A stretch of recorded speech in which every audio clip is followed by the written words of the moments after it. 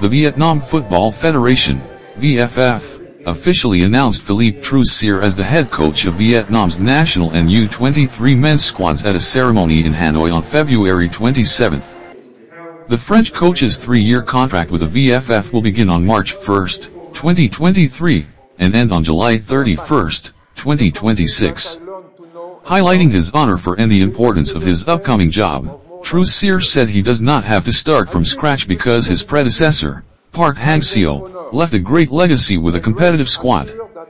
A series of tournaments await Troussier and his teams, such as the 2023 SEA Games, 2024 AFC U23 Asian Cup qualifiers, and 2026 FIFA World Cup qualifiers, with the tactician and his co-workers already preparing plans for them.